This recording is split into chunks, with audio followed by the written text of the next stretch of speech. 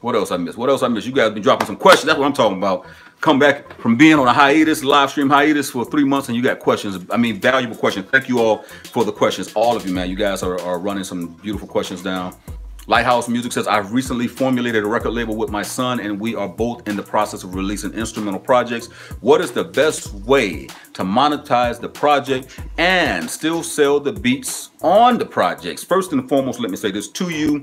If you are working on a project, because you haven't defined the type of project you're looking for, you're releasing music as artists or you're releasing music as producers. If you're releasing music as artists, then I would not try and monetize my beats by selling to someone else, because that's just completely wrong. You don't do that. But if it's just a situation where you are actually releasing tracks that you're trying to sell to artists, the best way to do it now is YouTube and Instagram. Guys, I'm gonna say this to you again. YouTube isn't going anywhere. They've shown you that. Instagram doesn't seem like it's going anywhere. They've teamed up with Facebook. So the best way to do that is to monetize it that way. But you have to get it distributed. And I know one of the things that you guys are dealing with as far as an issue with YouTube is not having enough subscribers and views, watch time views to actually make money off your music. That's a part of what we do with our distribution now with UMG. We offer distribution on YouTube. So it doesn't matter whether or not you have enough subscribers or not. We can actually monetize your music anyway. We can even claim your video on your behalf if you want. You know, hey, that's our video, so we can claim it all the way around. But that's just one way to do it. W Walker 44 says, thanks guys, but more specifically, what are the best ways to create a website for playing and selling your music? Great question, W Walker. It's real simple right now. Nowadays, most of you guys are using Wix. However, the catch with Wix is you got to pay them monthly access to continue to use it, even though you're using that drag and drop. What people are sleeping on now is WordPress. And I do this on my new tutorial with Music Millionaires because we have a whole new course that we've dropped. I mean, complete real course that we dropped. But WordPress is one of the #1 ways you can do it. On one of these videos, I dropped a link where you can go and get the website for like $55 a year. Okay, $55 a year, which I think boils down to like maybe $3 a month. But WordPress is the best because now WordPress has Eliminator in it. Eliminator is basically a drag and drop that allows you to drag your SoundCloud accounts, any music. It's so simplistic, and I got a video tutorial I'm doing it as well. It's real simple, and literally WordPress now is the best way to go, guys. You guys don't have no reason not to have a website up and have it done and looking good without having to do any kind of real design. You may have to get some banners made up here and there for the most part, but it's real simplistic. Delta L Triplet says, man, please interview me. I'm all for it. More the better. Hands down. Make sure you email me and we get it in and definitely do an interview with you guys. I mean that from the bottom of my heart. Let's get it in.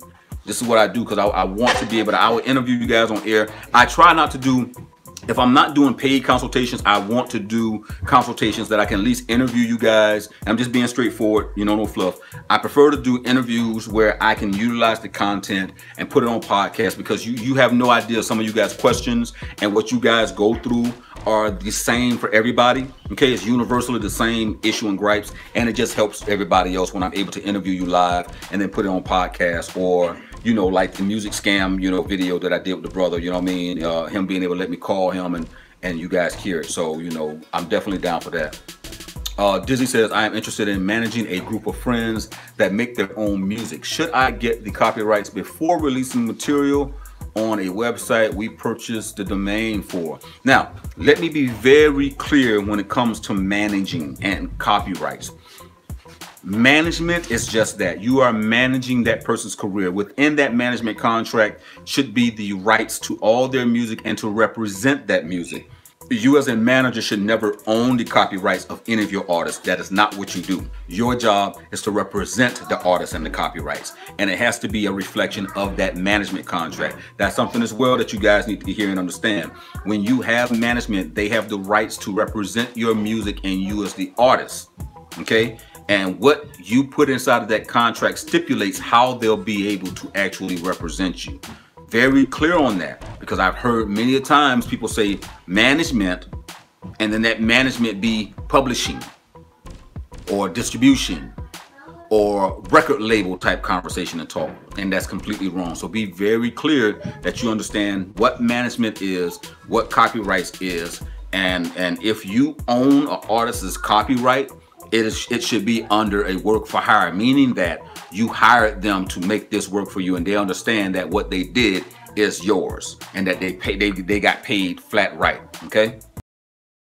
We're redefining ourselves based on our new world, this new dimension, this new place that we live in. And so your redefinition of yourself has to be your truth first and foremost. It has to be who you truly are. Okay?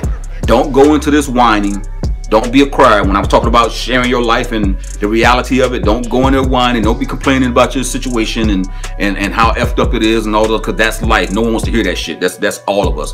But redefine yourself in a way that says, I am coming back from this burnt out situation I was in.